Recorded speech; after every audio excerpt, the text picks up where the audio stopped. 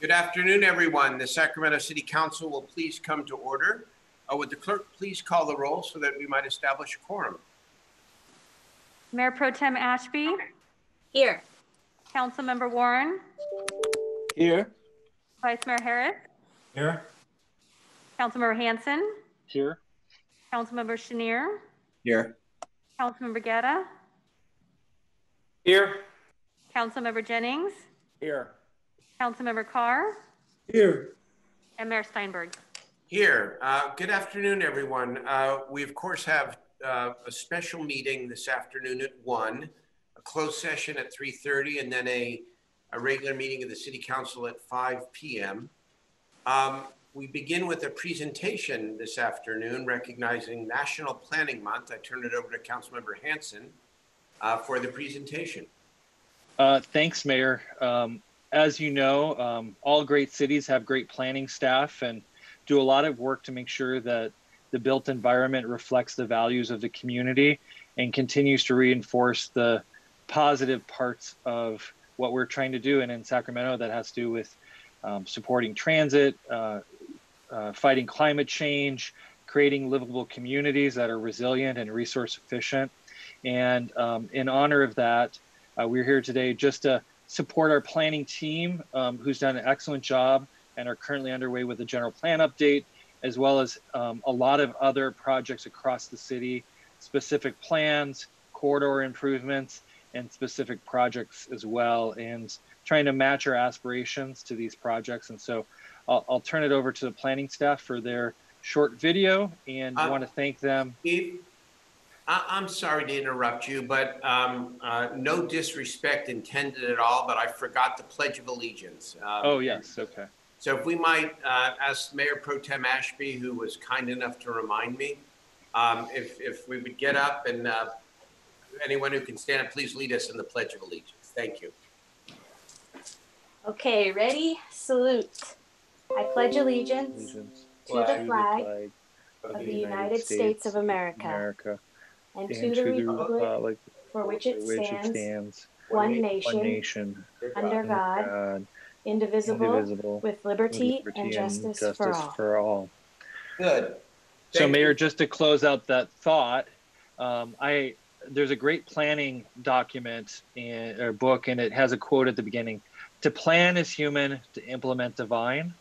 And so, as much as we plan to do the Pledge of Allegiance, thankful for the divine intervention of Councilmember Ashby to ensure that we did it. And so with that, I'll turn it over to our planners. Absolutely. Continue, please. We're turning it over to the planning team for a video. Oh, and just Mayor and Council, Greg Sandlin, Acting Planning Director. We have Julia Labe Johnson, who's the president of the California American Planning Association, just to pick up the video and make some introductory remarks. Hello, thank you so much for having me. My name is Julia Labe Johnson, and I am the president of the California chapter of the American Planning Association, the largest chapter in the nation. I want to thank you for having me here today to celebrate October as National Community Planning Month. On behalf of Sacramento's professional planners, our community planners, both appointed and volunteers, I want to thank the city and its leadership for recognizing the important impact planning has on the social, economic, and environmental health of the city and the lives of its community members. I personally want to thank the city and its Community Development Department for their continued support and engagement with APA California's Sacramento Valley section and our award-winning Plan Mentorship Program, which is preparing the next generation of community leaders. I look forward to your continued partnership as we plan to make Sacramento an ever greater place to live, work, and play. And now, in recognition of the other event in October, we have a real treat, a short video about planning in Sacramento. Thank you. Thank you.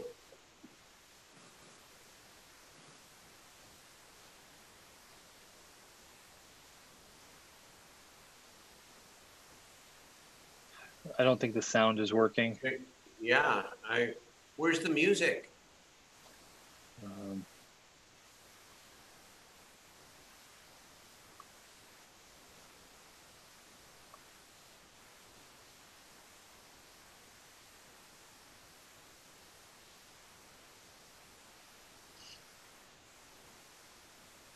Mindy, are you able to hear the sound in the chamber? No, we can't. Why don't we, okay, can we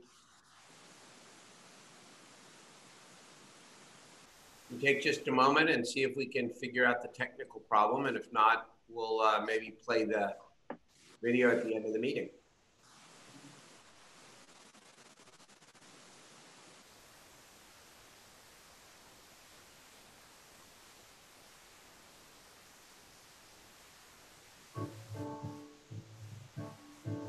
Planning is important to Sacramento because Sacramento is both a diverse and very engaged city. Planning is how Sacramento works together to understand our various communities' needs and how best to balance competing objectives. I'm Tom Pace, and I'm the Director of Community Development for the City of Sacramento. For me, the Sacramento 2030 General Plan was that project, a major change in the way the city went about planning for the future, because it was a community-driven plan that engaged the whole community and had huge amounts of participation from the public. One of my favorite projects I've worked on as a planner has been comprehensively adjusting our parking requirements for new development.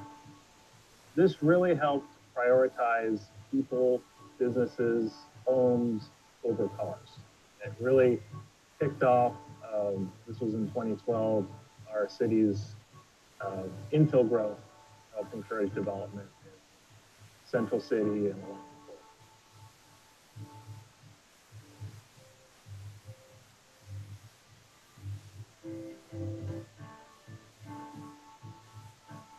I really liked Grid 3.0, which was a transportation master plan developed for the Central City. Participants were excited to share their thoughts about changing the future around how people, goods, and services should move around downtown and midtown, recognizing that the area was a community and not just a destination for workers and entertainment. Currently working on a climate action plan and a general plan update that will help address climate change, create more resilient communities, incentivize new housing types, and encourage residents to walk and bike more, as well as creating an environmental justice element that will serve the needs of our underserved communities.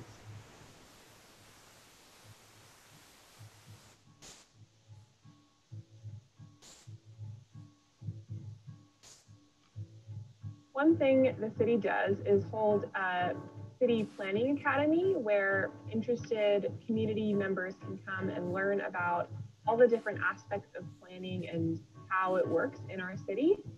And that's a great resource for anyone who's interested in planning the future growth of our city and bringing that back to their communities.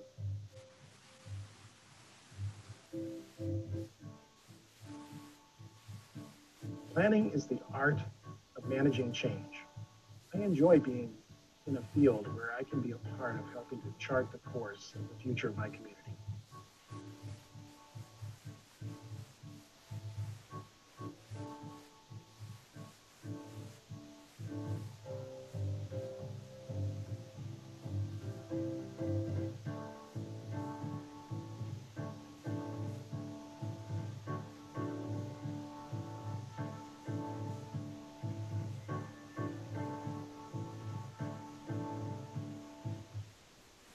Hey, really well done. Really well done. Congratulations. Councilman Hanson?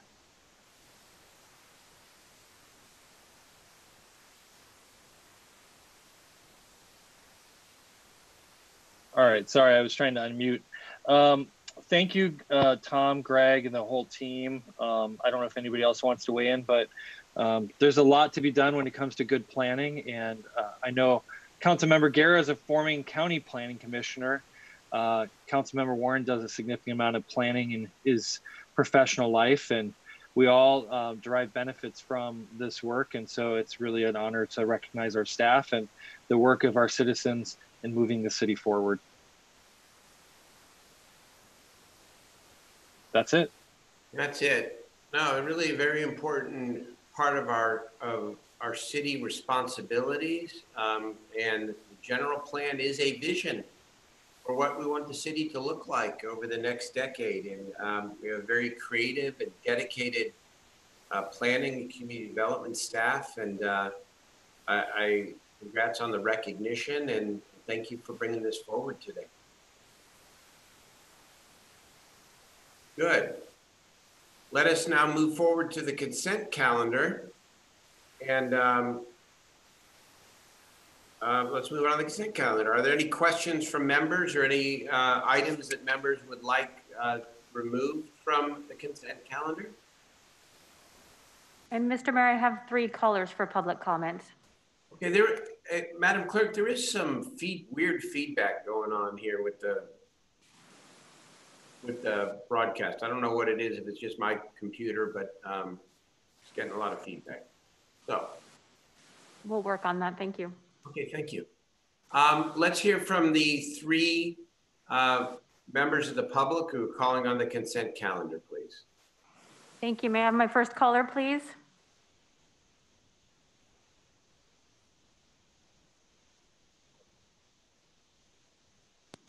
Welcome to the meeting. You have 2 minutes to address the council. Thank you. My name is Daphne Harris, and I am thankful that the mayor and the council are allowing us to speak. I have 3 points of information. The attachments are not available on agenda items 1 through 28. And as a member of the public, I'm asking that all agenda items are discussed individually and not passed as a general consent motion. Thank you. Thank you. Next caller, please.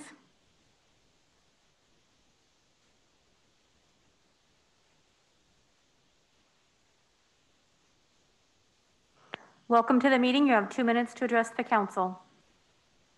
Yes, good afternoon, Mayor and members of the City Council. This is Cornelius Burke with the North State BIA. I'm calling in strong support from item number 10 on your consent calendar. We think it's a smart and prudent move right now, given the COVID-19 crisis. It will help to rebound Central City as we recover from COVID-19. Thank planning staff for their leadership on this analysis of this item. Obviously, want to thank Councilman Hanson for his leadership in the Central City, and thank all of the members of the City Council and you, Mayor, for your extraordinary leadership during this unprecedented time. Thank you so much, and please vote yes on item number 10. Thank you. Thank you, Cornelius. One more person? Next caller, please.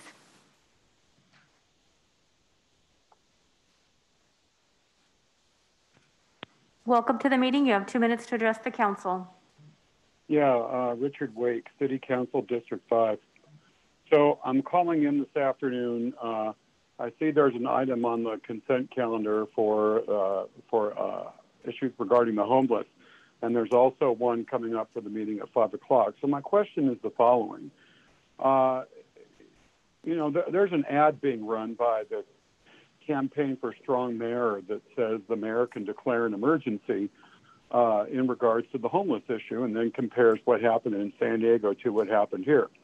So I'm just wondering if votes are going to be rounded up to pass emergency measures on the homeless issue and any other things that could be happening relating to shelters. Why is Strong Mayor even needed if 6 votes are going to be acquired tonight to pass the emergency measures? I'll be happy to yield my time to anybody that cares to answer. Well, thank you very much for your call, Richard. Of course, the appropriate place to have a discussion about any measure on the ballot, including Measure A, is outside the City Council chamber. So I know I would be happy to speak with you. I'm sure any other member would be. Outside of an official City Council meeting, it's not appropriate, frankly, to talk about the merits or not of any particular measure.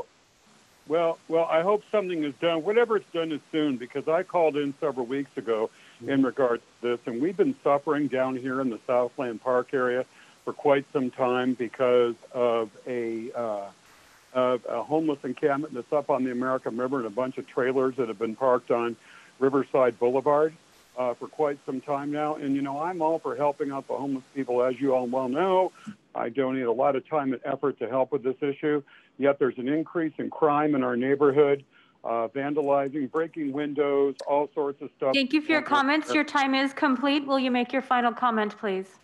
Yeah, it's just kind of hypocritical to pass all this stuff now and do it now when we've been waiting 3 years and you guys are out. Thank you for your comments. More power for the mayor. Thank you. Thank you for your comments. I have no more callers. Mayor, I'd like to move the consent calendar. Is there a second? No, Pro Tem Ashby, your comment. Sure, Mayor, I'm happy to second. I have a comment. I don't need to pull it, but item 7 is the contract for the janitorial services for City Hall. And I just, this was long discussed, took us a couple of years, and I wanted to thank city staff for working with me and being persistent and seeing it through. This is now just an item on our consent calendar. Easily, I'm sure we'll receive the support tonight, but it means a lot to the janitors in City Hall because it now means that they don't have to choose between $1 or $2 an hour of wages and health care. We changed the contract so that the janitors will have health care without being penalized in their hourly wages. And it was a bit of a battle, but I am very grateful to city staff for hearing us out and seeing it through. And with that, I'm happy to second the motion made by Councilmember Hansen and go ahead and vote. Very much. Let's call the roll on the consent calendar, please. Thank you. Mayor Pro Tem Ashby? Yes. Councilmember Warren? Yes. Vice Mayor Harris? Aye. Councilmember Hansen? Aye. Councilmember Chenier? Aye. Councilmember Guerra?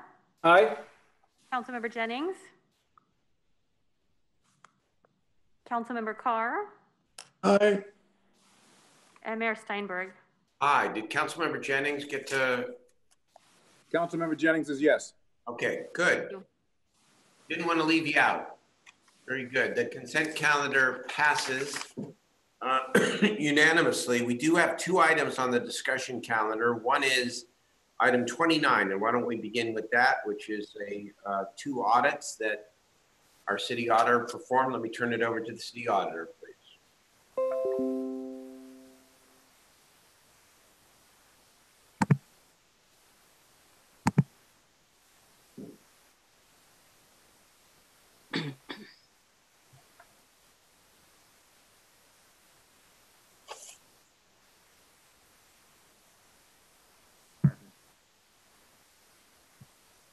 Jorge? Can you hear me? No, you're not on mute, so. What? There's a lot of it's real windy or something, but.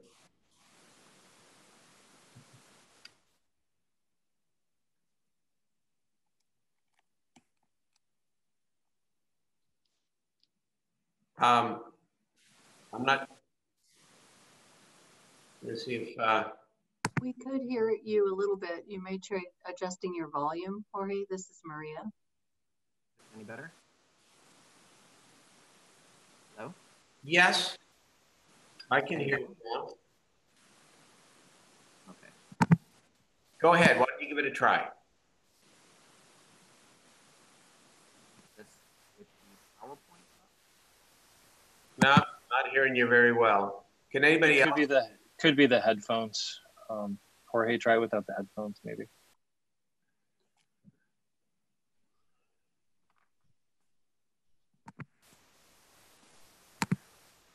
Can you hear me now? Yeah. Yeah, that's pretty good. Okay. One more thing to do to get the PowerPoint. You might just need to speak up.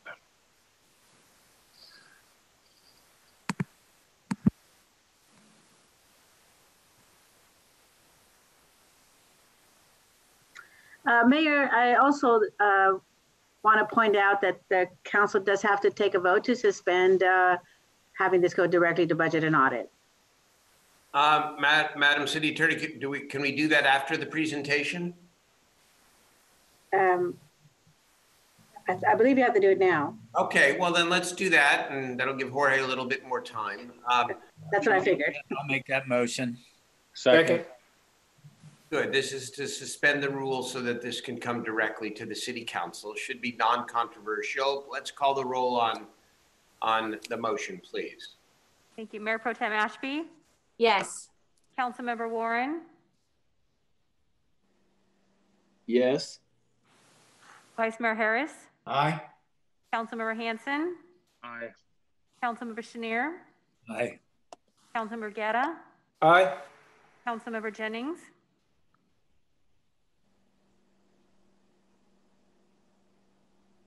Hey, Rick. Councilmember Carr? Yes. Councilmember Jennings?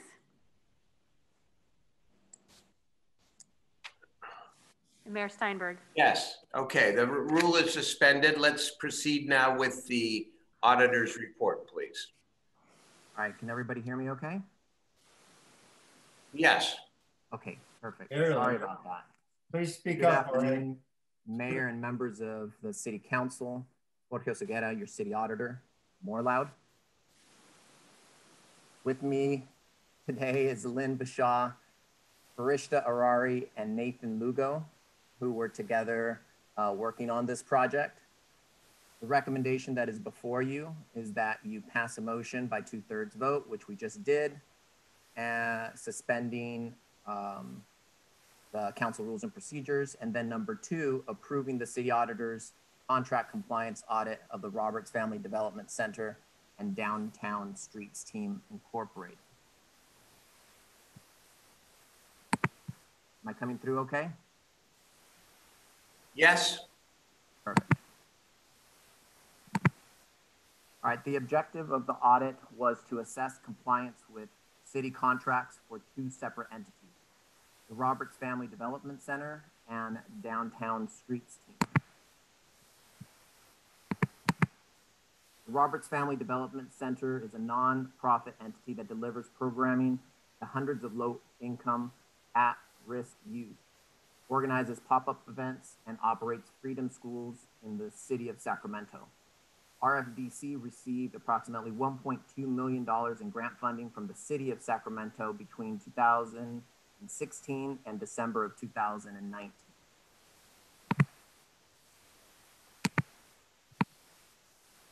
So why did we audit RFDC? In December of 2019, the city manager's office became aware that RFDC settled a lawsuit in August of 2019 with the state of California Department of Housing and Community Development, in which the state alleged RFDC had mismanaged and diverted funds in relation to one of their contracts. The settlement agreement indicates that while neither the state nor RFDC admitted liability, RFDC agreed to repay the state $400,000 in damages.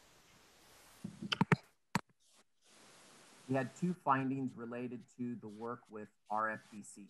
The first finding is that RFDC's financial record-keeping system is disorganized and contains significant material weaknesses.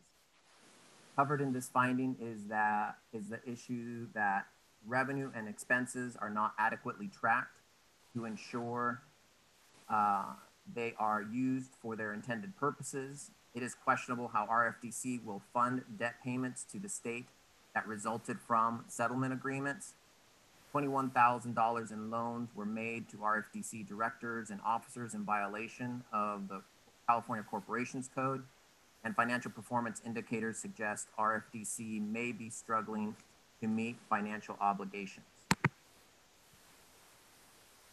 We had 7 recommendations relating to finding 1, as noted on this page.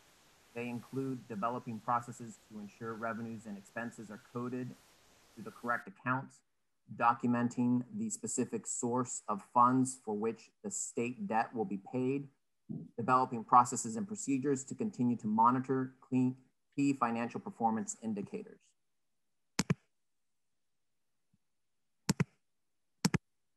The second finding is that RFDC should develop a robust system of internal controls to safeguard charitable assets, prevent loss, and ensure the reliability of financial records. Included in this finding are issues related to a lack of financial reporting, fundraising, and volunteering policies, the RFDC Board of Directors not exercising adequate fiscal operational oversight, stronger controls being needed over employee debit card use, and RFDC was not in good standing with the California Attorney General's Registry of Charitable Trusts during part of the audit. They are currently in good standing. In relationship to finding 2, we had 6 recommendations in this finding. They include establishing a finance committee, requiring all employees to complete RFDC's monthly debit forms and submit receipts, and discontinuing the use of employee debit cards.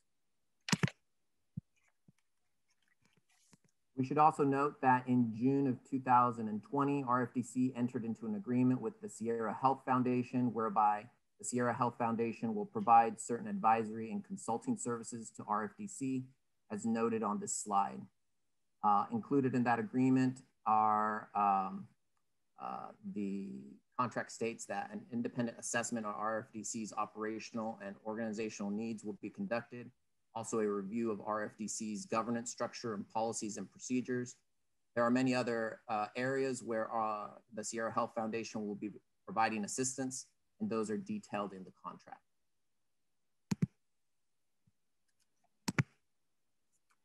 The report's second chapter focuses on Downtown Streets team, which engages and organizes team members who provide cleanup and beautification services to various cities. Why did we audit Downtown Streets team? We audited Downtown Streets team at the request of the city manager to look into allegations that former employees had been subjected to discrimination and a toxic workplace culture, and to evaluate their compliance with the city's contract. We had 2 findings regarding the Downtown Streets team. Our first finding is that the Downtown Streets team's human resource policies and internal complaint procedures should be updated to reflect best practices and communicated to all employees annually.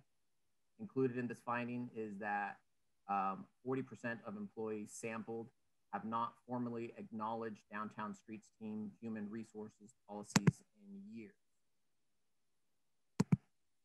In the first finding, we made 4 recommendations, which included developing a process to ensure all employees, including management, acknowledge the employee handbook annually. The second finding is that gift cards meant for homeless persons were signed for by Downtown Streets team staff. We had 1 recommendation related to this finding, which was to develop a process to ensure gift card receipts are acknowledged by volunteers and not Downtown Street team employees. So what about the city's grant management practices? We found the city could improve its grant management practices by adopting best practices as noted in the report. Specifically, we found a centralized process for receiving grant applications and aggregating funding data could improve the city's grant management practices. A lack of an evaluation process to determine if grantees have sufficient technical capacity to demonstrate performance. And finding 3 is insufficient monitoring of financial reporting and program results compromises the city's ability to ensure contract terms are met and objectives are achieved. In regards to recommendations to city management, we made 4 recommendations to address the 3 findings in the 3rd chapter, which included establishing a citywide grants management policies based on industry best practices that include guidance on due diligence, contract compliance, financial reporting, and program evaluation. That concludes my presentation. I believe there are representatives from the Roberts Family Development Center and the Downtown Streets team if there are any questions regarding the content of the report. Okay, thank you very much, Mr. City Auditor. So I know we've got public testimony, but is it appropriate now, I think, to have the subjects of both the audits present? And then if there are other members of the public who want to testify, that's of course appropriate. And then we'll turn it over to the council for questions and comments. So why don't we begin with the representatives of the Roberts Family Development Center to provide a response to the audit. Who is that? Is that Daryl or Tina or a representative of another representative of the center? It would be Daryl and Tina Roberts, Mayor. Okay, we don't have you on video, and we'd love to see you if we could, but yes, sir. Whatever. Not sure what the problem is. Host has asked you to start your video. Okay. Boom. There you go. Now we see you. Okay. Well, welcome, Daryl. Good afternoon, Mayor Steinberg, City Manager Chan, members of the City Council. It's Daryl and Tina Roberts, co-founders of Roberts Family Development Center and the chief officers of the center. Thank you for giving us an opportunity to address the city auditor's report on our fiscal reporting process. Thanks to the city auditor and the staff for working with us during the last 9 months. And as we have stated in the report, we recognize our failure to address the fiscal house of our organization, and we are addressing it with the energy, optimism, and vigor that we have addressed the programmatic side of our center. In addition to signing an MOU partnership with Sierra Health Foundation early this summer to help us account for future city financial support, we have hired Colleen Craig, a 20-year veteran in nonprofit accounting, as our fiscal director, to assure we are in compliance with all standards and procedures required by the IRS, Attorney General, Charitable Trust, and the City and County of Sacramento. It should be noted that Ms. Craig comes to us through our Sierra Health partnership, but it is our plan to keep her on as a part of the Roberts family for a very long time. Tina? Good afternoon. In addition to our partnership with Sierra Health, our partnership with Sierra Health will help strengthen our board of directors governing structure. The work has also started with board governance training provided by Gilbert and Associates and the active recruitment of new committed board members to join our existing board. We have also elected a new board chair, Lonnie Bray, who has committed to leading us in a strong new direction, one that will bring new and much needed unrestricted financial support to our organization. It is no secret, like many nonprofits, we are challenged to bring in non-program support, but our new revitalized board, which will be expanding, has expressed a willingness to do just that. City Council, when we started RFDC 20 years ago, we had no idea the positive impact it would have on the lives of children and families we served. From preschool support to the thousands of grade schoolers tutoring and assisting high schoolers being mentored, to the hundreds of college students we have seen graduate as part of the Roberts family. We are proud of our work, but recognize that we are no longer the small nonprofit with a purpose of helping families, but now we are an organization employing nearly 100 staff members annually, serving more than 600 youth and their families yearly, with an annual budget in excess of $2.5 million each year, with the desire to make systematic change.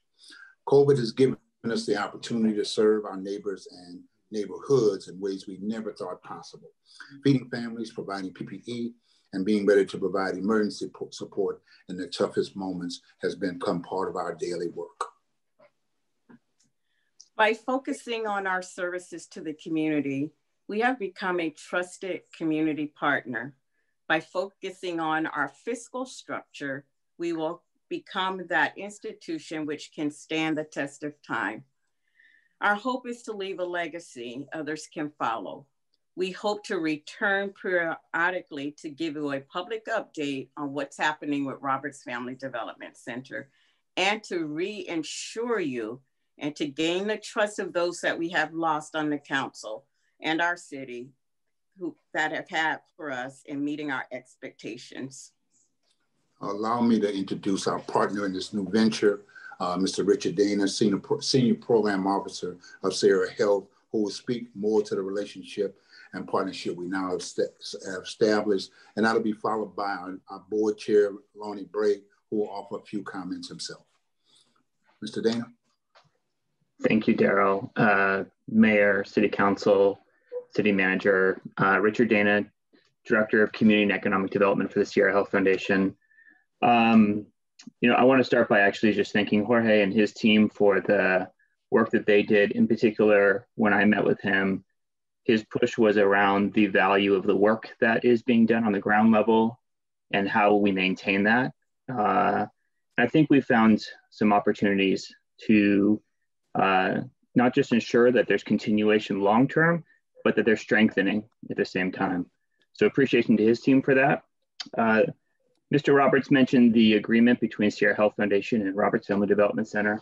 That agreement calls for Sierra Health Foundation to manage RFDC's financial operations to ensure compliance with the industry accepted accounting practices, grant reporting, the implementation of financial management tools and systems. And Ms. Roberts mentioned as well that we're doing some additional board training and some fiscal oversight with the board to ensure that reporting and oversight can be maintained long-term. I also want to just quickly note that in Jorge's presentation, he noted the cost of Sierra Health Foundation taking the fiscal management on. I just want to point out that the $120,000 is being spent on a fiscal manager, a person who is hired by Sierra Health Foundation to oversee the Roberts Family Development Center's operations.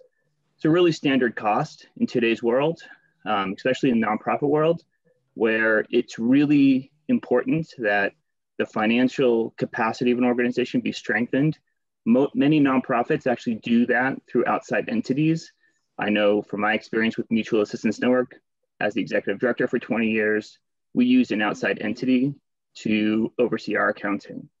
That allows for non-biased oversight and a third-party eye, which really is important in today's world. So that cost 120 is very standard, and if it wasn't going to us, it would be part of the RFDC's built-in system of management internally.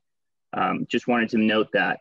Really proud of the work that's being done in strengthening together through the partnership between the city, RFDC, and Sierra Health Foundation. Thank you. Mr. Roberts, I'll pass it back to you. Thank you, Richard. Mr. Bray, would you like to make a couple comments as board chair? Yes, I would. First of all, I'd like to thank you guys for giving me the opportunity to collectively go over the response to the audit report. As the new board chair, I take the responsibility of responding to the findings seriously. This response is critical to the future success of RFDC. I am committed to ensure RFDC adopts the best practices to address all of the audit findings. A brief update. Thus far, we have partnered with the Sierra Health Foundation and instituted board governance training. We had 2 sessions thus far on August 12th and August 20th. The focus for those initiatives were board governance and fundraising. In reference to board governance, we discussed the board's roles and responsibilities. We talked about establishing a constructive partnership between the board and the executive directors.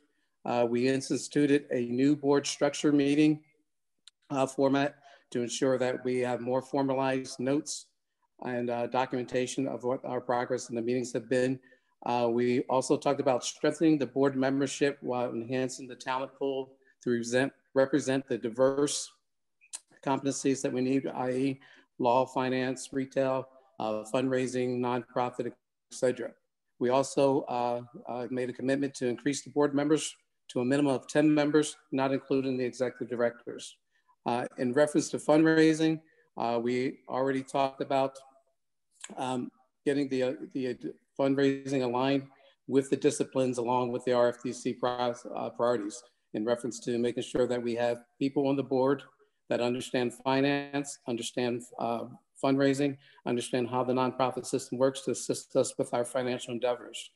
Also, the board members, we are also looking at improving our own personal ability to secure non-restricted funds through what we call a give or get commitment. The amount of that give or get commitment will be put upon the board for approval. These monies that we secure with the give or get program will be utilized to assist with the one-time onus settlement payment responsibility of $180,000.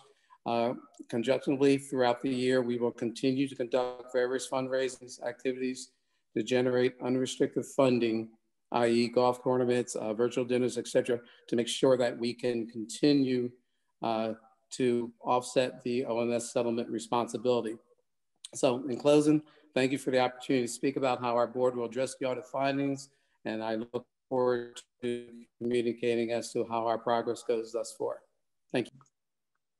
And just so you know, Mayor, the Colleen Craig, who is our new fiscal director, she's on the line in case there are any other questions that are requested of us. Okay, thank you very much. I think we now want to hear from the representative of Safe Streets, since they were also part of the audit presentation. And then we will hear from the public, and then again, we'll go right back to the city council. I see council members Chenier, Hansen, and Warren, who have their hands up, and I'm sure other members, I know I'll want to make some comments. So let's hear from whoever is here representing Safe Streets, please. Good afternoon, Mayor and Council. Rachel Davidson with Downtown Streets team. I am the Sacramento area director, and pleased for the opportunity to respond to the audit findings with all of you. I wanted to share a little bit about the history of how this audit came to be. Almost 3 years ago, a small group of former employees filed a complaint, an HR complaint. At that point, our board of directors hired an independent firm to conduct what became a 1.5-year long investigation.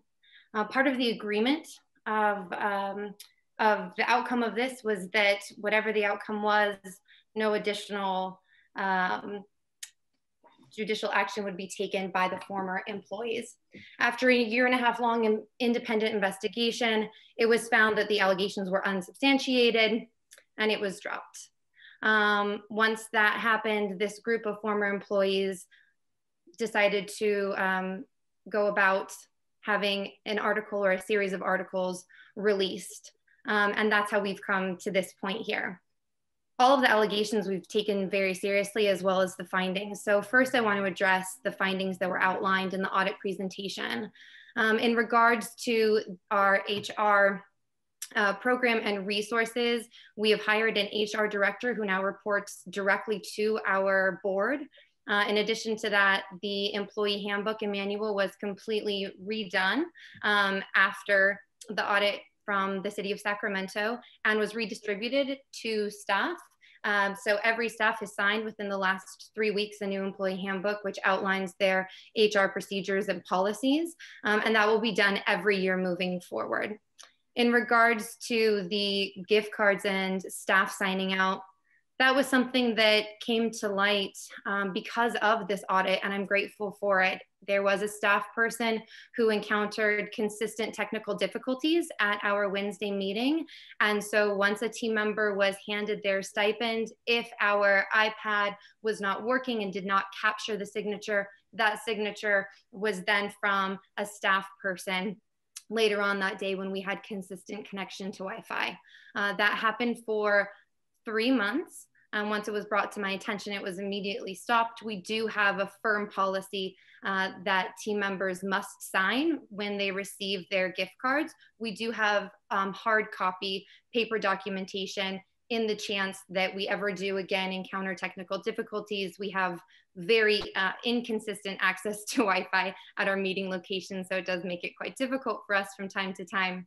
The only other time that happens is if a team member is in a situation where for some reason they are unable to sign and we receive written consent from them to sign on their behalf as they receive their gift cards. I'd be more than happy to answer any questions that the council has. We really look forward to being able to put this behind us, to move forward and continue to do the good work that we're proud to do in the city of Sacramento, as well as in all of our 15 communities. And any other findings and recommendations that the city has in the future, we are more than happy to implement immediately. Okay, thank you very much, Rachel. All right, let us now move to the public testimony other than the representatives of the two organizations. How many people do we have on the line, Madam Clerk? I have one caller on the line. Okay, let's take that caller, please. Thank you. May I have my caller, please?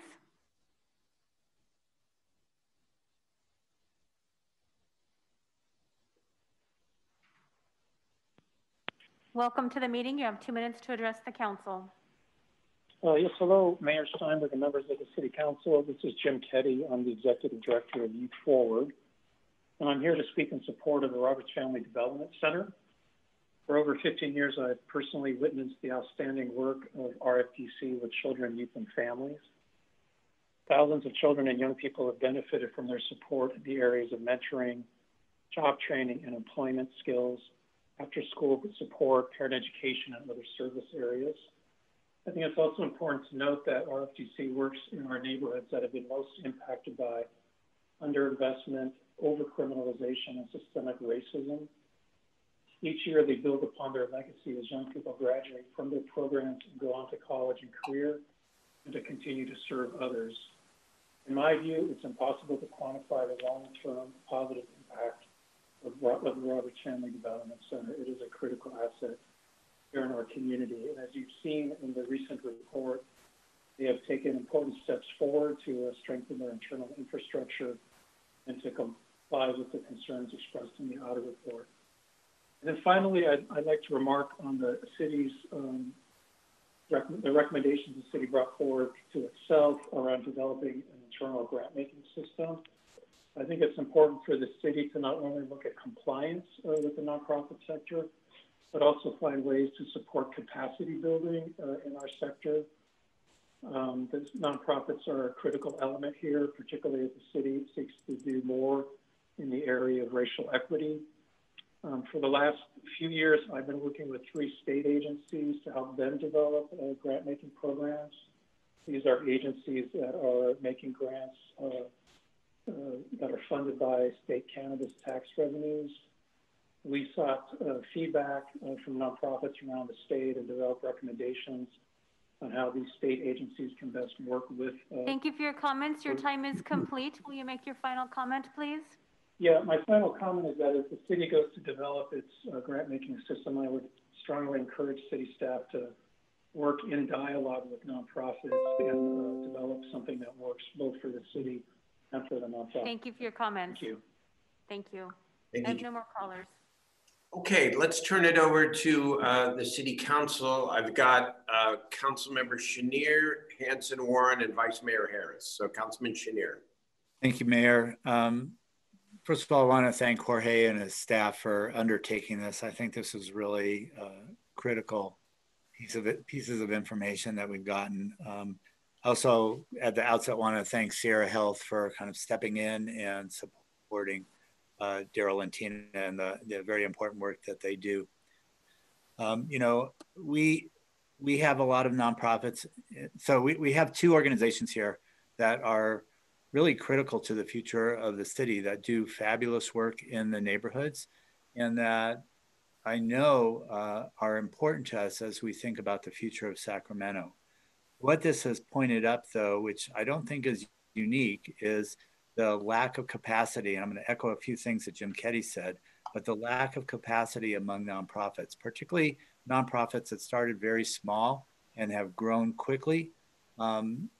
Generally, they're underfunded, and generally, they're trying to make it through the day. So when you have reporting requirements and trying to create infrastructure, I think that's often difficult for them to do because of a lack of resources. And I think we have 2 pretty good examples of what can happen when you have good people doing good work, but not having the capacity and the resources to kind of round that out 100%, to be able to take care of all of the bits and pieces that one has to do when you run an organization. I've known the Roberts since their days at Keith B. Kenny Elementary School and the Head Start program there. And I've been familiar with Downtown Streets now for a couple of years through other work that I do as well. And they both do sterling work. There's no question about it. So I'm hoping that, you know, as we have stepped up our capacity as a city to provide technical assistance to small businesses, we should be doing the same thing for nonprofits. As we think about the future, as we think about the work that we want to do around inclusive economic development, we're going to need these nonprofits as partners. I've talked about this before in statements, but they are closer to the ground. They understand the neighborhoods in which they work. And I think we need to really understand and rely on them to help us get where we want to go as a community and as a city. So my hope is twofold. One is, and I believe, City Attorney, we still need a motion to accept the compliance audits. Is that correct? That's correct, Councilmember. Okay, so I want to do two things. I want to move that we accept the audits by the city auditor. I think they were done really well and have highlighted something that we need to get at.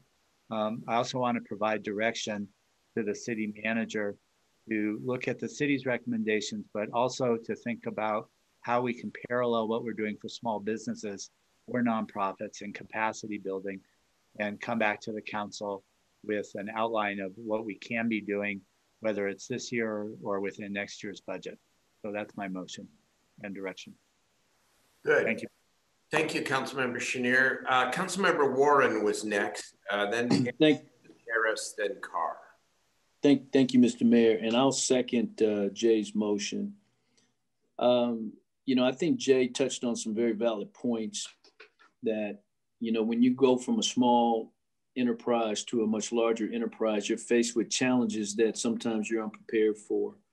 And I think all of us recognize the good work that Daryl and Tina are doing throughout the city of Sacramento and have been doing it for a long time. So it takes special people to stay committed to doing the kinds of things that they've been doing.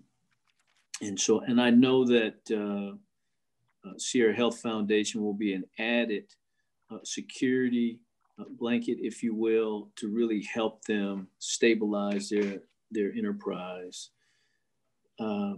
I also know that this COVID situation and the economic, not collapse, but the economic challenges that it has brought about is really traumatic across the board.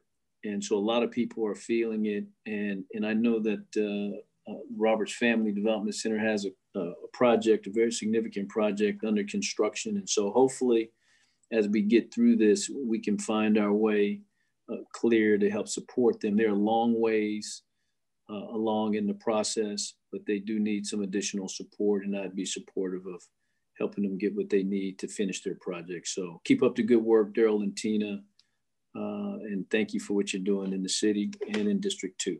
Thanks, Mr. Mayor. Thank you very much, Councilman. Councilmember Hanson. Thank you, Mayor. Thank you, Jorge, for your team's hard work. I don't think anybody looks forward to an audit. It's sort of like anticipating a colonoscopy organizationally. And, you know, without the forgetful drug they give you so you don't remember what happened.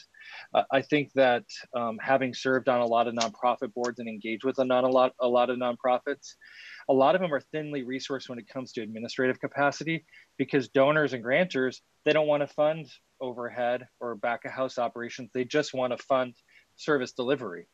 And what we're seeing here is something that I would expect if we audited in the same way every nonprofit that we support, we would find similar deficiencies probably across the board in some process or procedure. That doesn't mean that the organizations can't do better now that they know better, to paraphrase Maya Angelou. And I was very proud to see the forthright response that both agencies had. In the midst of this COVID pandemic, we've come to rely on nonprofits even more to be extra responsive, to go above and beyond, to stretch even further. These two organizations in particular serve communities that are some of the most disadvantaged, left behind, forgotten, in need, fallen through the cracks of government, and need the helping hand of a friendly face and a loving hug to find their way back to us.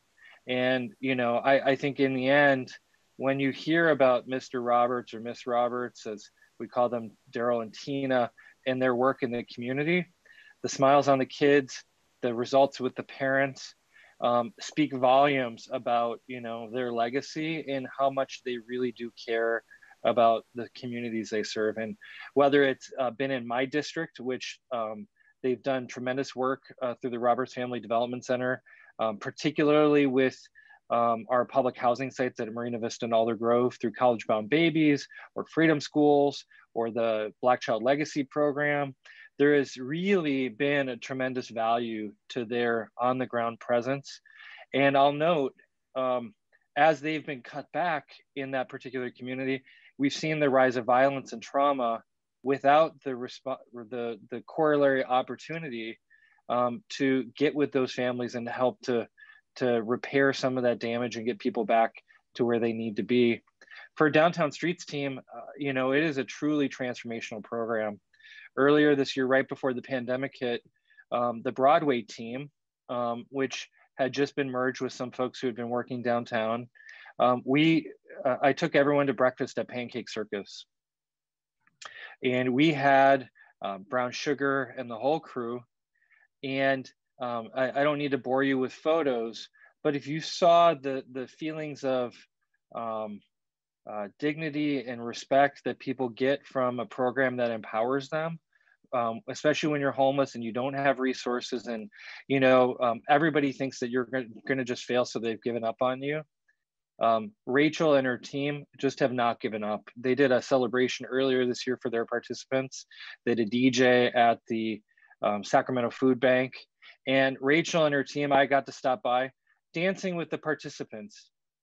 It's not uncommon for people to get together to have a celebration, but how many of you have taken the time to dance with somebody who's homeless? How many of you have taken the time to go listen to their stories? I actually, I didn't have to twist his arm. He offered to do it, but Howard Chan, our city manager, went to see one of their weekly team meetings. And I know that the formalities of signing for this and that are really important. I don't want to diminish that, but these programs, in the amount of reliance that we have on them for the great expectations to meet needs, for the responsibilities that we've foisted upon them, a lot of times they just don't get the resources that the people in need truly deserve. And so I know that while this wasn't fun, I'm glad that it's over. I'm glad that we've been able to provide value to the board, staff, and leadership at both organizations. And I do think that's the value of an audit. Although again, it's probably one of the least desirable things that you want to do, especially an audit in public. I don't think anybody gets their colonoscopies in public. But I do think this is really important. I want to support the motion, but I'd like to add a little direction, Jay and Alan, which is we funded through Measure U last year monies to help the Roberts Family Development Center finish out their building project. I'd like to add direction to have the city manager agendize that for our November 10th meeting, to provide those monies through Sierra Health Foundation to complete the building project so the Roberts Family Development Center can get back up on their feet, continue to provide the great services. And I know through this pandemic, it's not only PPE, it's also food, it's also a variety of other things that no government agency can do very well or as efficiently. And so I hope that Jay, you can take that as additional direction, and Alan, you'll accept that as the second. So the direction is to agendize the item? Yes, agendize the item for the council to award the grant that's been held back due to the audit, and we can vote on that at that meeting. Okay, I just want to give the city manager, along with the mayor, the flexibility on timing on that, but I'm happy to ask them to agendize it as soon as possible.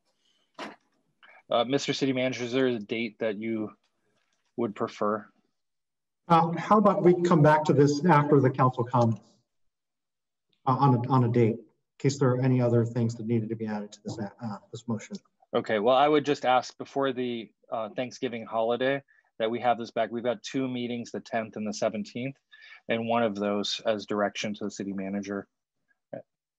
Okay. I'm going to make a comment on. I'm going to make a comment on your suggestion when it comes to me around timing and how we do this. But thank you, Councilman Cheniers.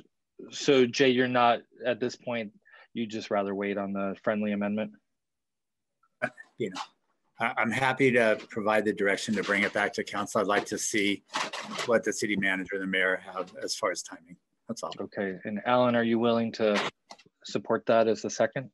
Oh, sure. Yeah, I'm good. Okay. Okay, thank you guys. Okay, we've got Vice Mayor Harris, then Mayor Pro Tem Ashby. I see hands up, and Councilmember Guetta. Okay, let's go. Jeff. Thank you, Mayor.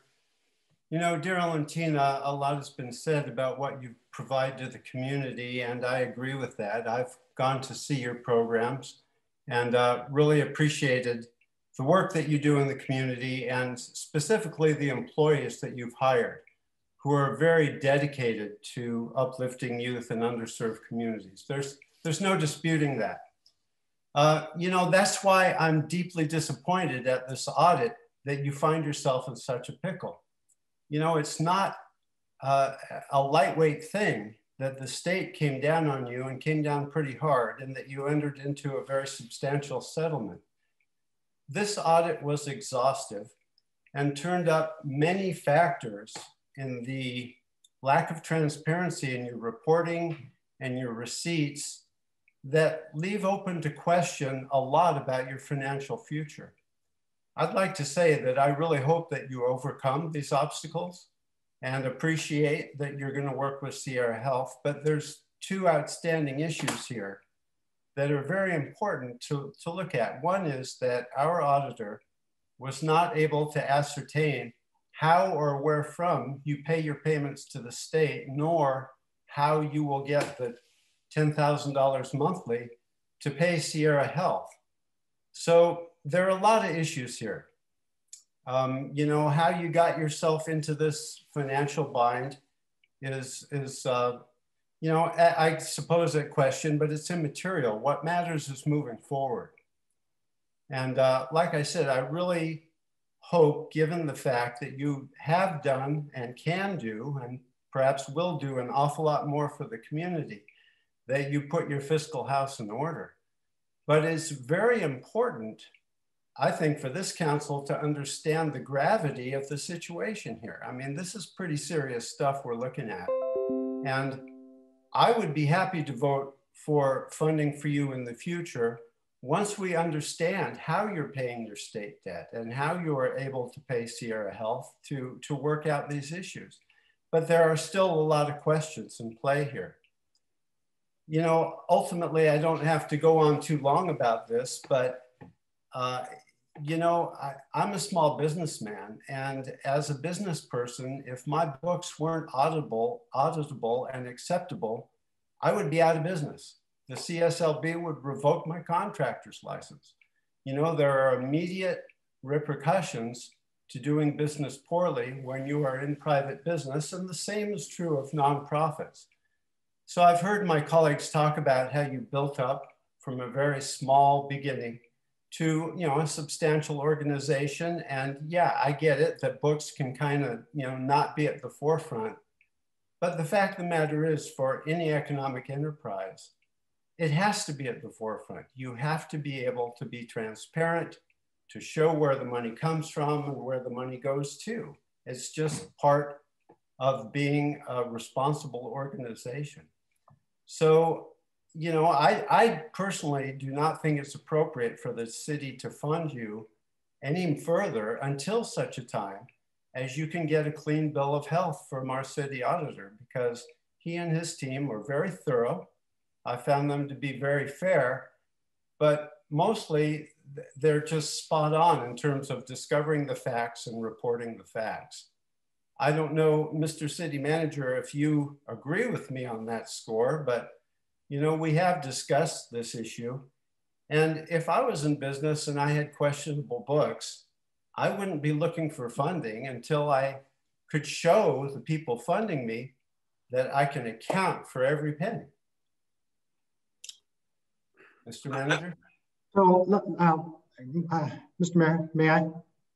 You may. You might want to wait to the end of the council comments, but it's up to you, Mr. City Manager. If you want to respond. No, I'll defer to the council. I'll defer to the council. Well, that's fine. So I've said my piece. You know, I really hope that you can find the money to work with Sierra Health, that you can get the financial expertise on board that you need, that your board will be more proactive, and they will basically hold your feet to the fire.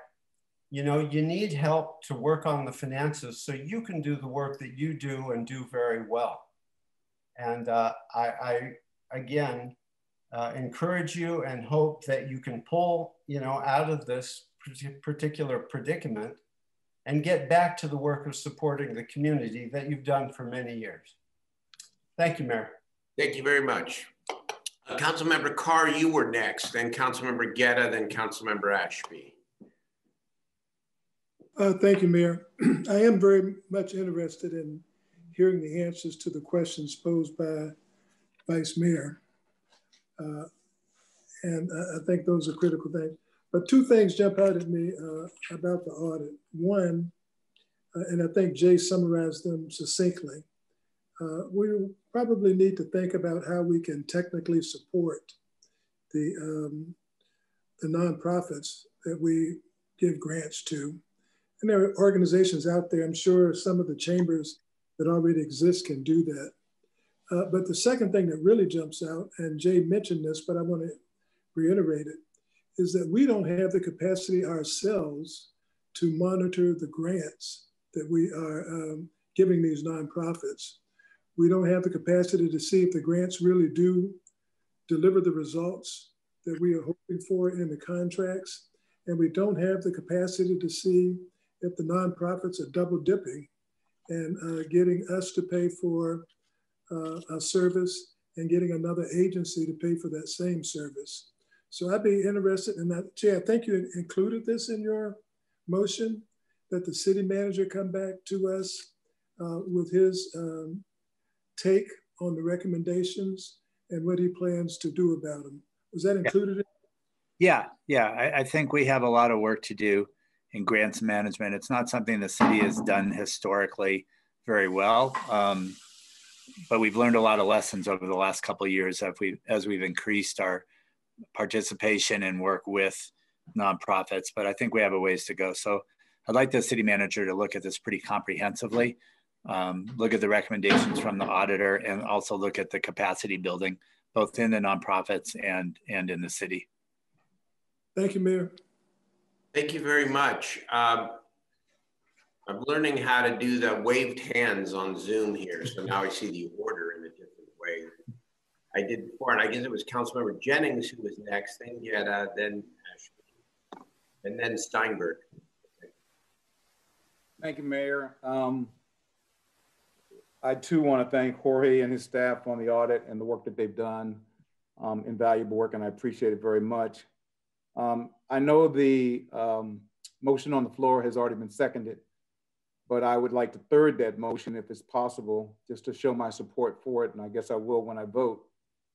But the thing I think I want to say most about the Roberts Family Development Center, and I want to speak to Daryl and to Tina, they are good people who do good quality work. And as a person who has run a nonprofit since 1992, and you can do the math, building up to capacity in order to meet the needs that you have to run that business while you continue to do good work in the neighborhood and affecting each of the people becomes a difficult formula to put together. It's a very difficult formula to have a development director, to have a chief financial officer, to have all the components that are necessary to run a good quality organization. And oh, by the way, nobody's giving you any money in order to help pay for those positions. And so unless you have an incredible fundraiser that raises thousands of dollars, or you have a philanthropist who just gives you money, sometimes you have to double up, and the person who's running your child care center is the same person who maybe is doing another job as well. So I would ask every city council member who's sitting on the city council, how valuable are the nonprofits that are in your district, are they to you? And what kind of work are they doing that's making a difference in your district and in your community? I would ask you to ask every individual who goes to those nonprofits, how valuable are the nonprofits in the community who are doing the work that nobody else is doing that needs to be done. Every individual will tell you the one reason they go to the nonprofits is because they're there every single day fighting the fight to help make things come together, and that they trust the people who are in the nonprofits. They may not trust government, but they trust the people who are out there doing the work in those nonprofits. And they trust Roberts Family Development Center. They trust Daryl and they trust Tina, and they trust their entire staff. If you go and talk to the employees at Roberts Family Development Center, you have to ask how many of them this was their first job that they got, and the opportunity to work and to be able to walk from their home to their job so that they didn't have to worry about transportation. And how many people have they employed through the years? You would see those numbers to be countless and just incredible. They provide incredible resources, not only to North Sacramento, but the entire city of Sacramento. Their nonprofit rating is 4.4. Obviously, they are doing something right. They run a freedom school. They run the Black Child Legacy. They run the teen scene. They run after-school programs. They run Pacers Moving Forward, and they do a parent empowerment program. I can't even name everything that they do. I'm just telling you what I know. And so they impact and affect thousands of people every single day. And so now that they understand what they have to do, there is no question in my mind that they will meet the challenge. They've already brought in the Sierra Health Foundation. They've already addressed the board training that needs to be done. I know they're going to start looking for ways to bring in the positions that they don't have in order to be able to run the organization the way it should be run, and try to find out ways to raise money in order to pay for all of that. So, you know, I'm sure they have all the questions to all the answers that we have right now. I'm sure they do. But I just want them to know from me, I have full confidence in Daryl Roberts, Tina Roberts, and the Roberts Family Development Center. And what you can't figure out by yourself, we will put a team around you to give you the assistance that you need to continue the work that you're doing. So I don't condone what's happened, but I do know that you're a valuable resource that we will not lose in this city of Sacramento. Thank you, Mayor. Thank you, Councilmember Jennings. Councilmember Guerra. Thank you very much, Mr. Mayor. Councilmember Jennings could not have said it more eloquent. Thank you, Tina, and thank you, Daryl and the Roberts Family Development Center for the work that you've done over the years. Thank you, Jorge, and the staff for a thorough audit and also the guidance and recommendations moving forward. Again, you know, I think the key thing here I'd like to go back to is, you know, for many of us who either served on nonprofit boards, continue to support them, raise money for them, and work with them, the folks who've created these nonprofits or started on them, they did it not to build a business, but they did it to solve an issue that was lacking, that they were filling a gap that had not been met. And many of our board members who are engaged in those also join for those issues and those social causes. The boards that have gone through the tough times, they've kind of developed and have resolved some of these issues and learned those experiences. They also happen to be the ones that have more, you know, wealthier donors. And so I think there's an equity question also sometimes about, you know, where we put our resources for nonprofits. I want to take a step back and also remind that when the city has gone out to do outreach for a number of our efforts, whether it's been our general plan, whether it's been infrastructure projects, whether it's been information about how we're going to budget our city, the first thing that our city staff do is they reach out to those nonprofits, whether it's our neighborhood associations, whether it's our the American Job Centers who are nonprofits, whether it's those who are civic or religious organizations. The first people we go to is those for support and help. And if there's anything that we continue to talk about is how do we do more community engagement and capacity building?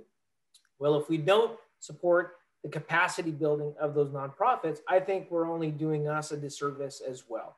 So I mean, I want to support the motion. I'm going to support the motion, and also agree with the need to, as we move forward, I'd like the city, and Mr. City Manager, I'd like the city to start looking at, as part of our neighborhood services, how do we expand on also the education and training for our nonprofits? And it's not the first time we've, some of our nonprofits have forgotten to do the paperwork, particularly those at the very neighborhood level, who we rely on. And I think ensuring that that we give some training, whether it's been through our chambers or through other nonprofits who are experts and have gone through this, peer-to-peer mentorship, I think is a key thing, but we do need to support that effort. Again, I want to just thank again all the work that's been done on this. It only highlights that there's more capacity building to do. And if I think about the last few months, it's been all the food distribution sites. It's been the flu vaccination clinics that we're setting up. It's been the testing sites for COVID-19.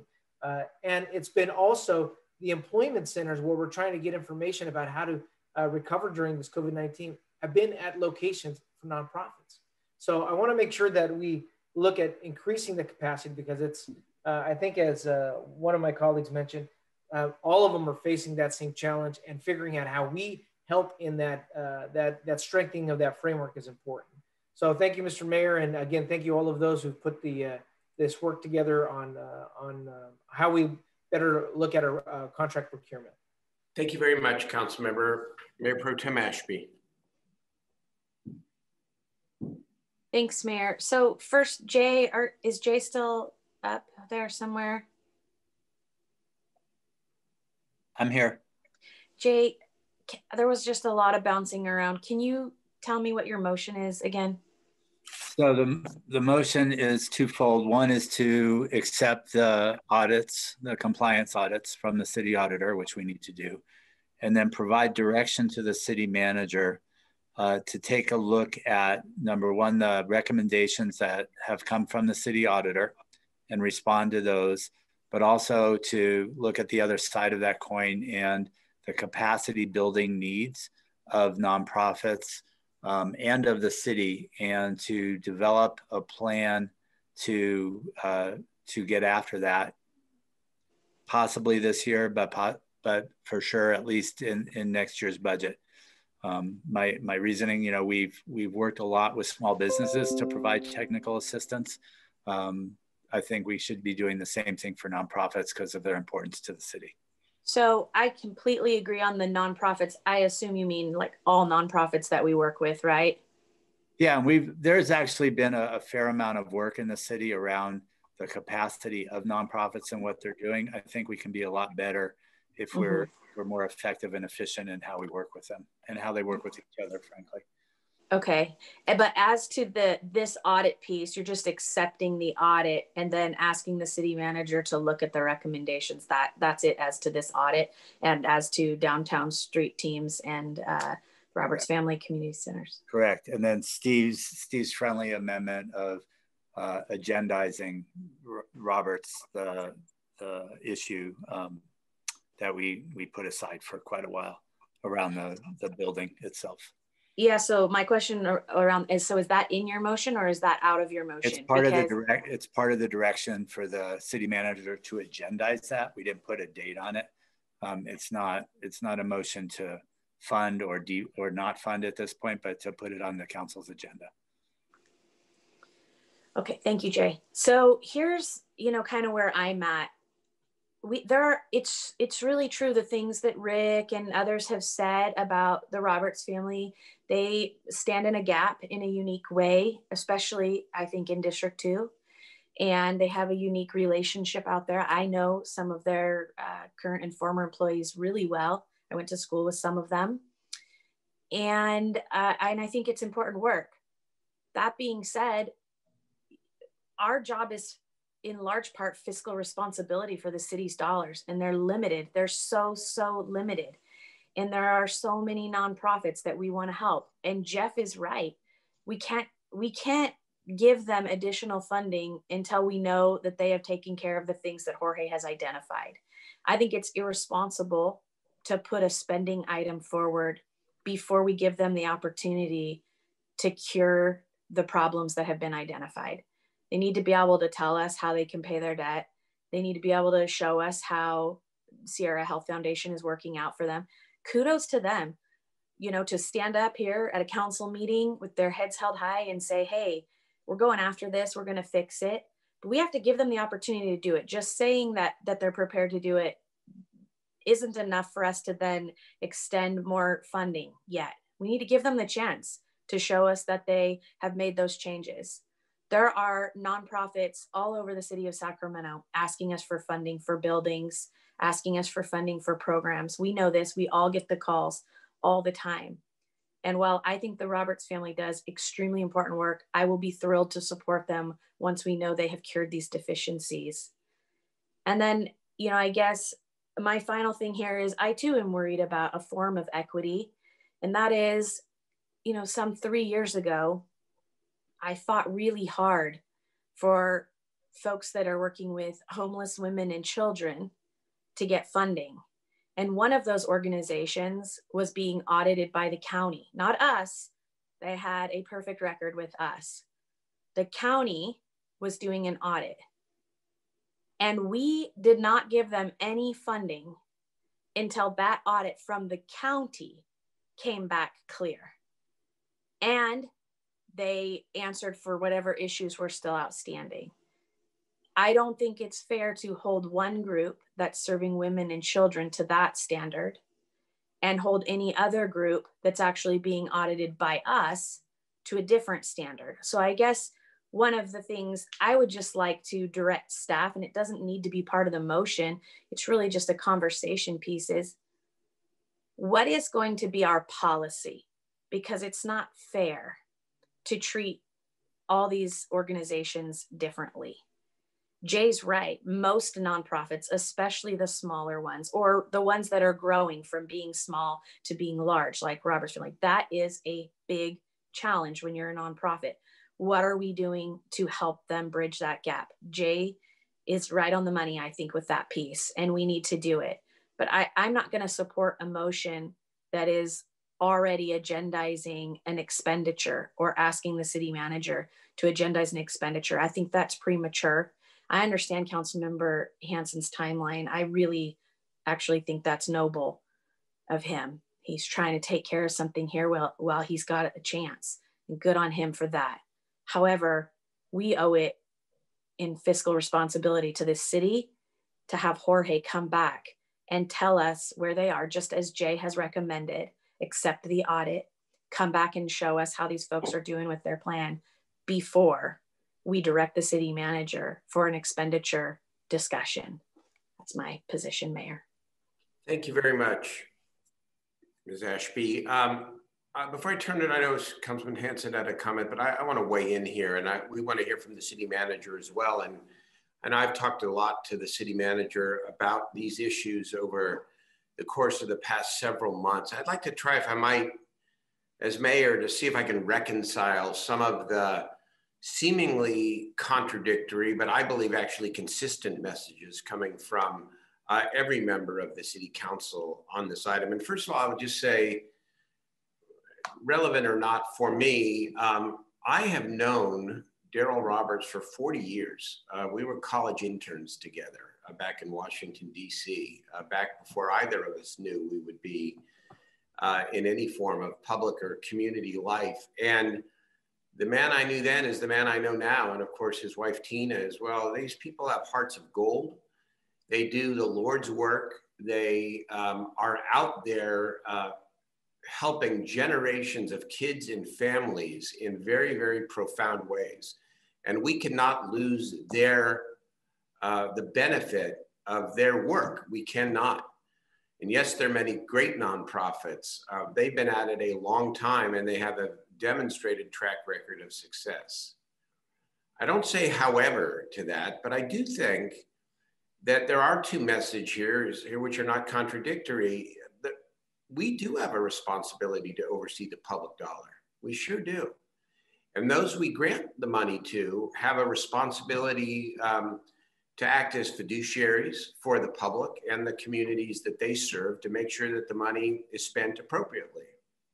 And the audit here obviously raises some questions. I would, you know, put it under the category of in the way Jay described it and the way others described it, an organization that does incredible work in the community, but its strongest suit is not the fiscal management of their nonprofit. So what do we do about that? I understand the impulse to say, well, let's not give them any more money until we're clear that they have fixed their books, but I think there's a better option here.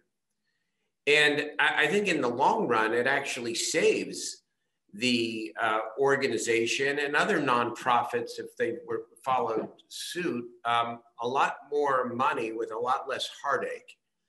And that is to focus on Richard Dana's testimony earlier in the role of the Sierra Health Foundation. We need, in this instance, an intermediary organization that has more capacity to be not just a loose partner with the Roberts Family Development Center, but to actually be the fiduciary, to actually be the fiscal agent, the fiscal sponsor, so that Howard Chan, in his role as city manager, and he'll speak for himself in a moment, can comfortably say, yes, we are helping Roberts, but rather than have to worry about the same compliance issues over and over again, we actually hold Sierra responsible. And then it's their relationship with Roberts where the money gets transparently funneled to meet the public and community objective, which is to serve the families and to serve the kids.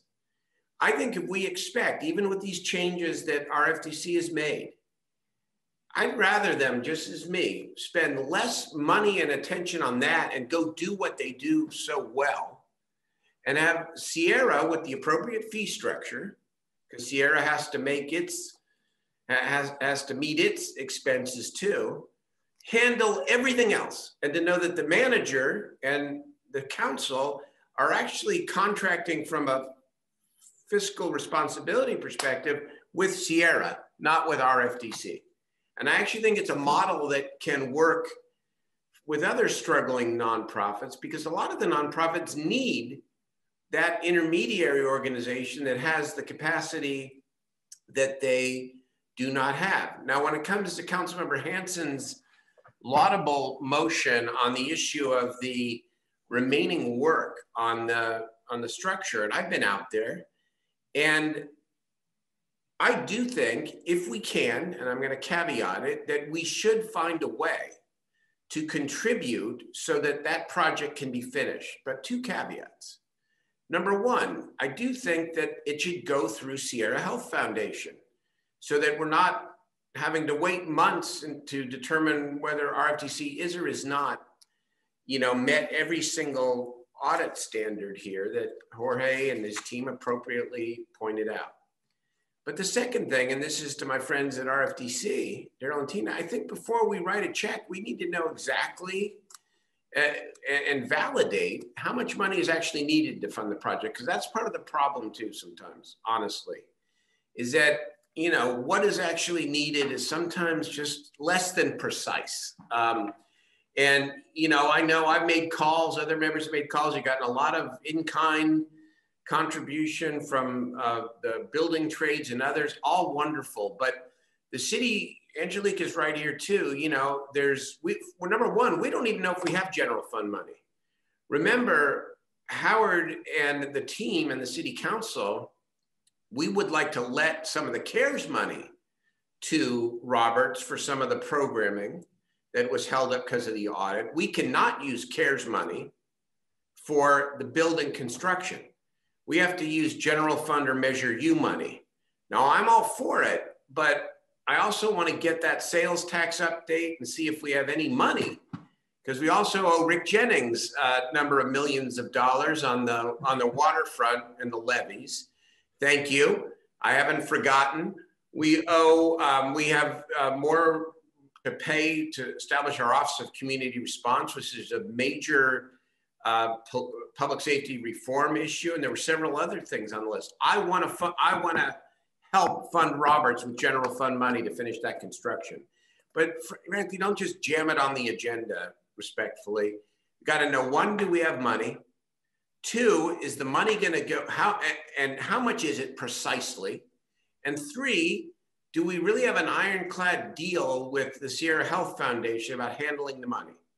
We got all that, boom, I say a couple $100 grand if we find it, let's get it to D&T and let's get the darn project done.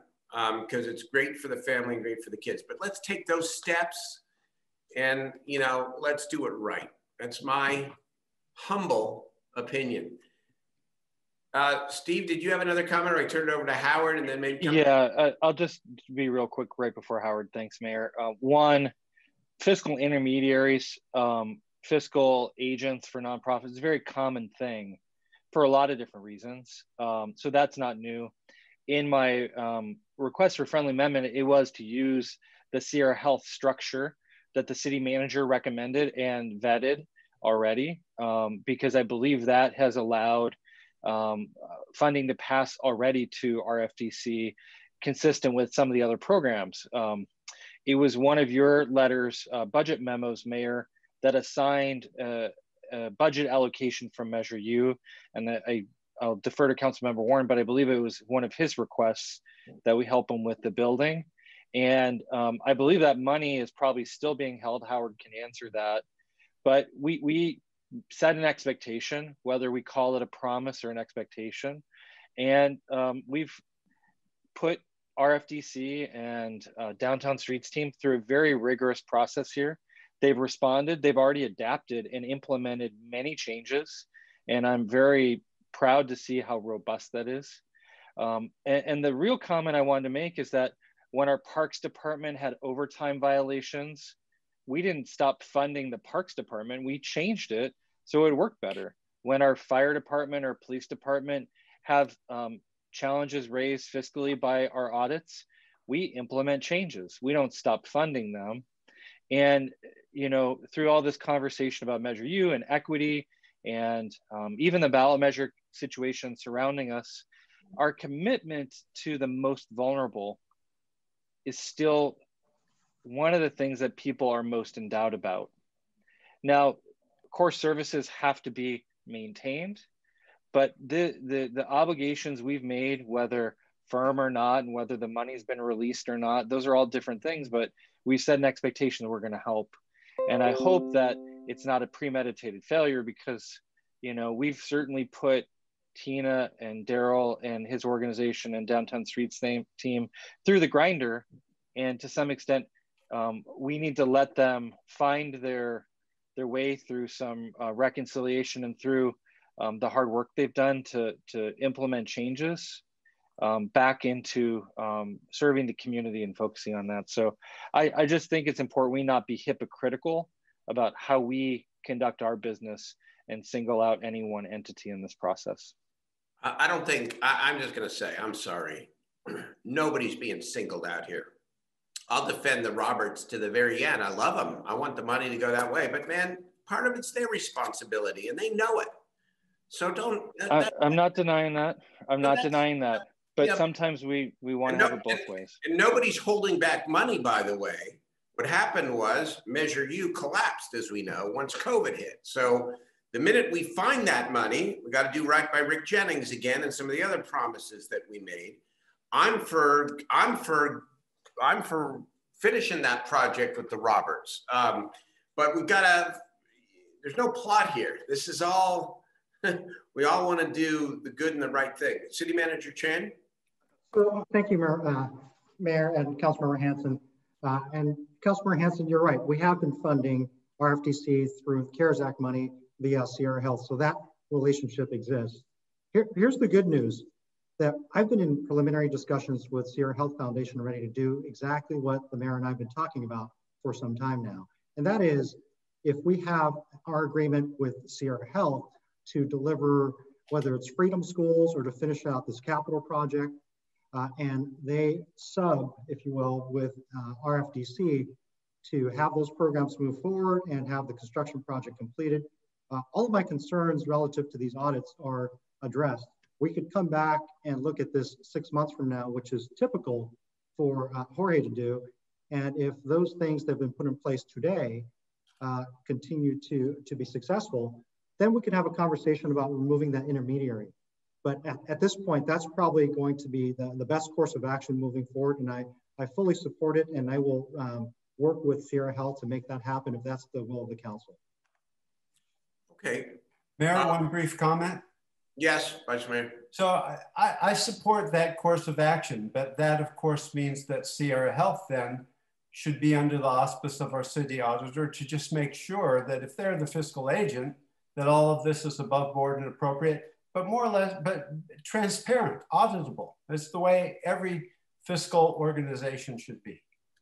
I think that's right. So just to be clear with Councilmember Hanson and his request, even if it's not part of the motion, I will work, it's not part of the motion because I think you want Jeff Harris and Angelique Ashby's unanimous vote on this, but I will tell you that my intent, and remember, the mayor under the current charter can put an item on the agenda, but I do so always in consultation with the city manager.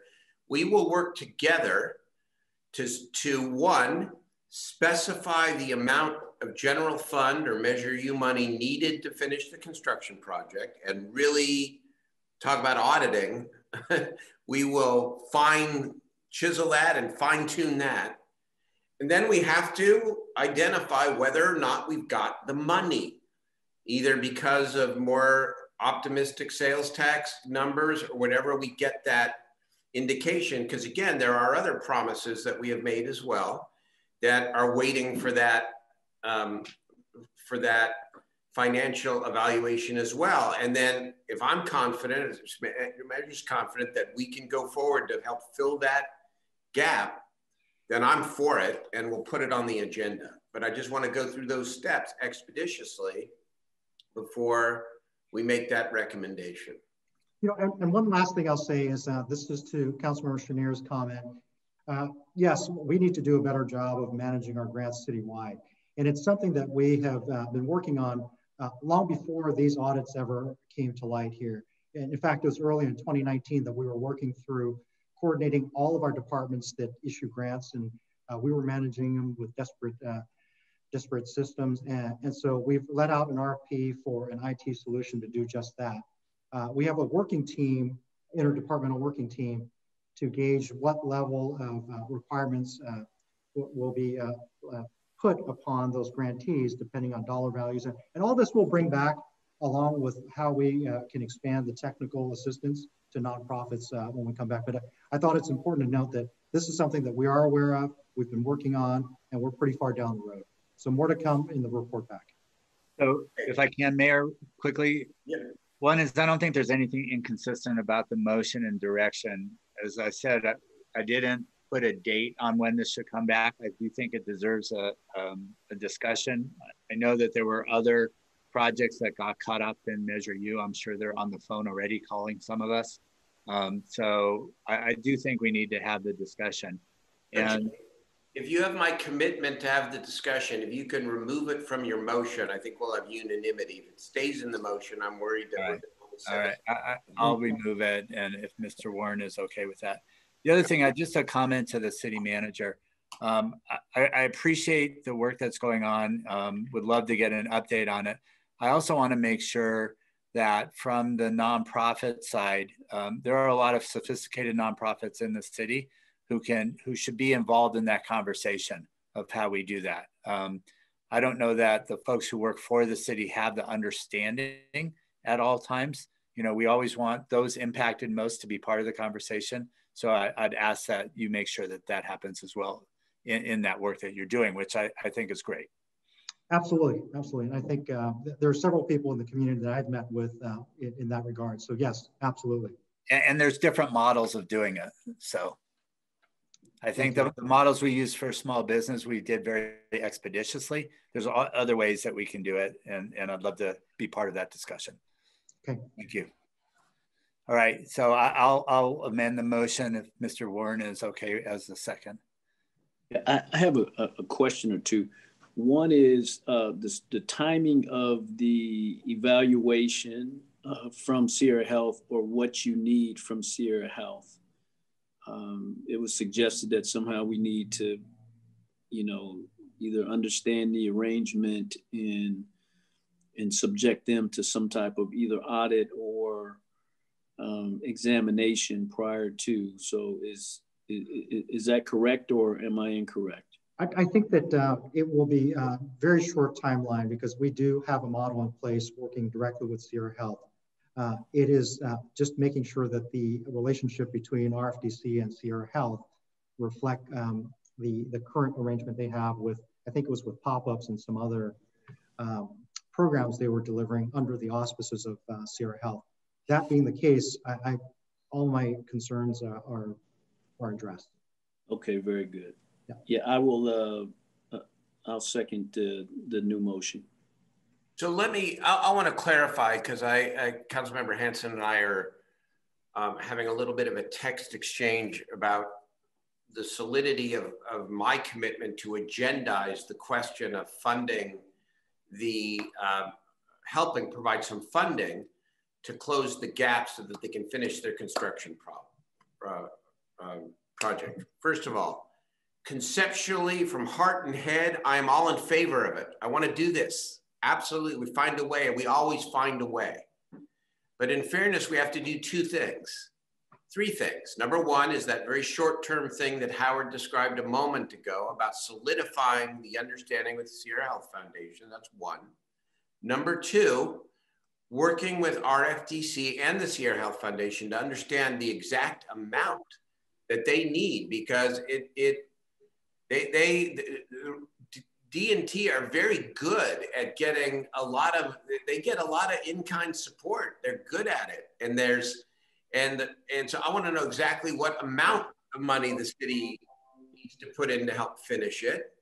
And third, we can't write a check for anything under Measure U that wasn't CARES eligible, by the way, because we took care of a lot of stuff through CARES, without actually identifying that we have money. And so I just want to do that. And remember, I'm the guy that likes to invest money in the community here.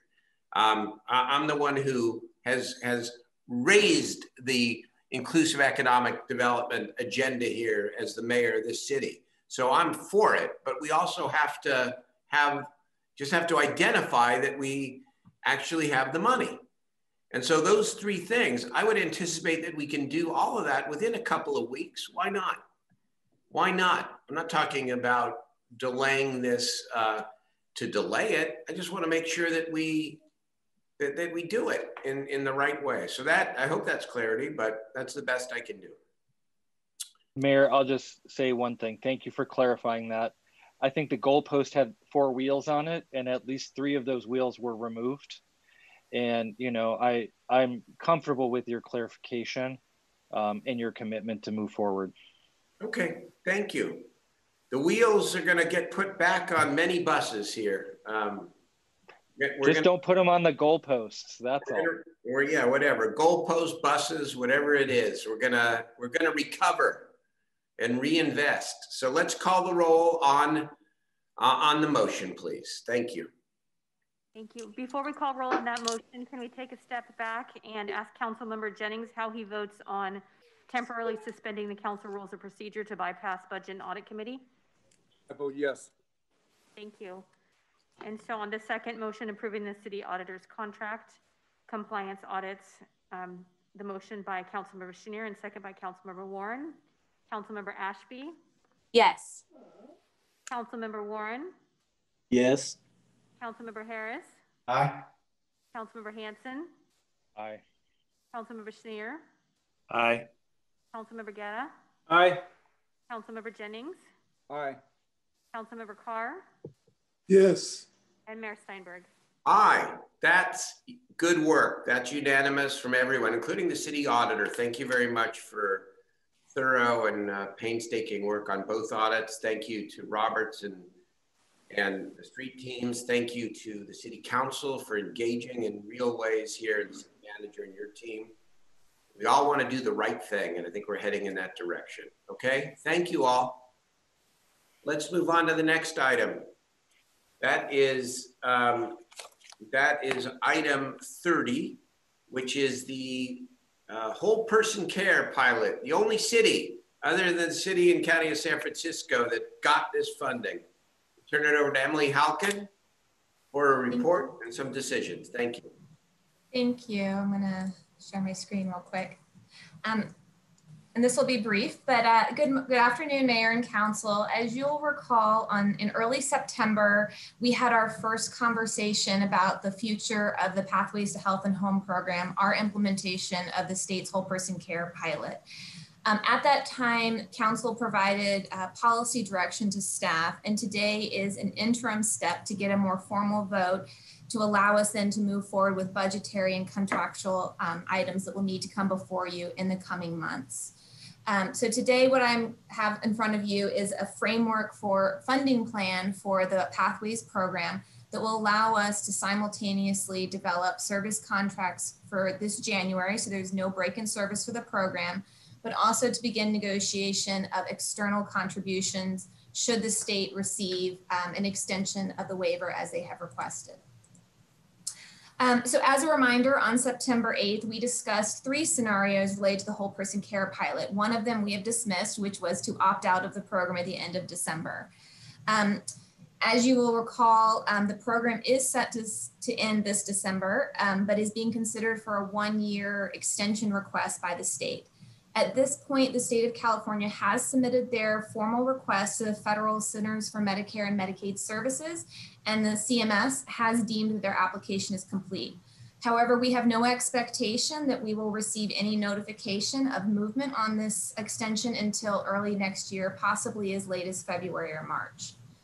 Given this, in September, the council directed staff to pursue this state extension, but also to create a locally funded backstop to allow for a ramp down during 2021 should the federal funding not be available. So today I have that framework for your review for both of the scenarios. And as I said, I expect to be back in December to seek budgetary approval and contract approval to allow extension of service contracts. After the meeting in September, staff worked to start the work on costing out estimates that will meet the council's direction.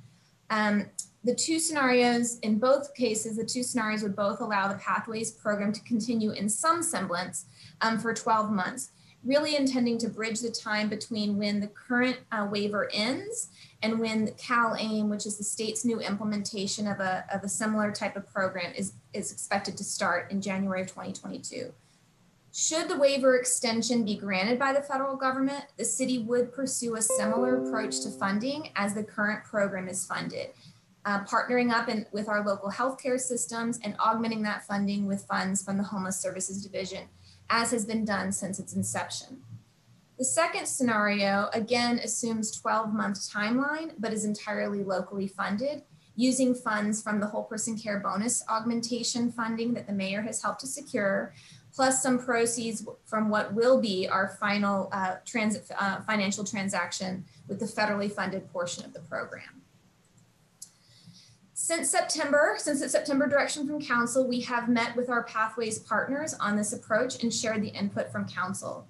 The partners, who are inclusive of our service providers, all 4 health systems, and all 5 managed care program partners, all strongly supported a 12-month local ramp down should the extension not be granted. There's more complete input from the partners in attachment 3 to your staff report, but this slide shows the general input that we got from them, which really is focused in on ensuring continuity of care for the clients, ensuring that there's very clear timelines and access to transition services for our clients, and really focusing the last year on access to stable housing for many of our clients who remain homeless. We took these comments then to our executive committee last week, and they concurred with those recommendations from our partners and directed staff to bring this to council today for final approval. What's important to note is that regardless of the funding framework, we're sort of living between 2 options as we speak. The program is committed to continuing operations through the end of 2021 and not beginning to transition our clients off of services until we have a fully developed transition plan. The funding framework, which is also included as attachment 2 to your staff report, has 2 scenarios. Given the likely delay in knowing anything about the federal waiver extension, staff recommends bringing budget actions and contracts in December using the locally funded option. Simultaneously, we will begin to negotiate with our external funding partners around extension of their existing funding commitments should we get the extension from the federal government. And we will also work to identify ways to fill any additional funding gaps in an extended program. We have been told by the state that if a federal extension is granted, even if it's delayed by a couple of months, that it would be a retroactive approval, meaning that any funds that we put out from January 1st until the time of the extension is granted, the city can recoup. So pending council's approval today of these funding approaches, staff will begin immediately working on extending service contracts through the first quarter of 2021, which is when we hope to have approval of the federal government of the extension. These contracts and the budget actions related to the local $5 million whole person care augmentation will come to council in December. Simultaneously, we'll begin working on securing funding in the case that we get the federal extension, so that all those pieces are in place once we get the go-ahead from the federal government. Regardless of the funding approach, staff and the Pathways team will continue our work on a full transition plan for clients at the end of 2021 with the goal of continuity of care, housing stability, and ensuring they all have access to healthcare as priorities. As we learn more about the waiver extension, we'll also be back with many more actions related to extension of our funding agreement with the state. This ends my presentation. I'm happy to take any questions. Do we have thank you, Emily, Ms. Halkin. Do we have public testimony on this very important item? I have no callers on this item. Okay. I make a motion in support to move the item. So you're moving, and just to clarify, the motion is for option number 1, correct? That we want to extend this for a full year, scenario 1? Yes, yes. That is the motion. Okay, is there a second? Great job, Emily. Thank you. Is there a second? A second, Mayor. This is Larry Carr. Okay, thank you, Councilman Carr. I just want to say, if I don't see hands, that I want to thank Emily for her stewardship of this really important project. As you know, this one maybe sometimes gets a little lost in the shuffle, but remember, this was one of our first initiatives back in 2017 when our county chose not to apply and we chose to apply. And it has resulted now in tens of millions of dollars coming to the city, and more than that to combat homelessness, but more significantly, these impressive numbers, you know, over 2,000 total enrollments, 912 people currently enrolled in Pathways, 503 people permanently housed, 354 transitionally housed, almost 1,000 people. And these are really vulnerable people. And the fact that we now get to continue this and coordinate it with some of our other initiatives, I think is really important. So Emily, just want to say thank you. I haven't forgotten why this is one of our signature homeless initiatives here in Sacramento. Let's call the roll. Mayor Pro Tem Ashby? Yes. Councilmember Warren? Yes. Vice Mayor Harris? Aye. Councilmember Hanson? Aye. Councilmember Chenier? Aye. Councilmember Guetta? Aye. Councilmember Jennings? Yes. Councilmember Carr? Yes. And Mayor Steinberg. Aye. Okay, that concludes the afternoon's agenda. It's a special meeting, so we don't have public testimony on items not on the agenda. Is that correct, Madam Clerk? That's correct. Okay, what about council ideas and questions? Do we wait for the evening? Yes. Yes. We wait for the evening meeting. That's what we will do. I know I have something, but I can wait for the evening. We do have a closed session at what time, Madam Clerk? So our next meeting is at 3 o'clock. It's the Personnel and Public Employees Committee. We have closed session that will start at 3:30 or as soon as the PNPE meeting is completed. And then we have a regular meeting at 5 p.m. Okay, so can I ask Mindy, can someone send us a text or an email for those of us not on PP&E so we know when to hook back in? Absolutely. Thank you. Sorry, Mayor. That's okay. Or do we recess or adjourn? We adjourn. I knew that. Okay. We are adjourned until 5 o'clock for a public session. Thank you so much, everybody.